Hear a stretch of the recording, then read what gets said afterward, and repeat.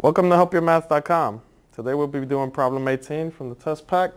And we have this question here. What is the value of x in the right triangle? Here we see the right triangle where x is one of the legs and 3 is the other leg, and the hypotenuse is 9. To solve this kind of problem, we're going to use the Pythagorean theorem, right? So we have a squared plus b squared equals c squared. And what I'm going to do over here is I'm going to draw you a diagram to explain how the Pythagorean theorem works. Wherever we have the right angle, you have the two legs of the triangle. Now usually you can let them be A or B, it doesn't matter which leg gets A or B, but the hypotenuse must always be C.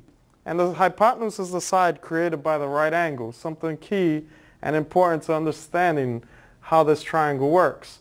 So now we're going to go and substitute every value for every side we have here, where A equals 3, B equals x, and C equals 9. We're just going to substitute them for these right here. So we have 3 squared plus x squared equals 9 squared. Now the next step is just to square every term. So we get here 3 squared is 9, x squared is x squared, and 9 squared is 81. Now to solve for the value of x, what we're going to need to do is use the additive inverse against 9 to transpose it over to the side with 81 so we could get this x squared alone. So we're going to go ahead and subtract 9 to both sides.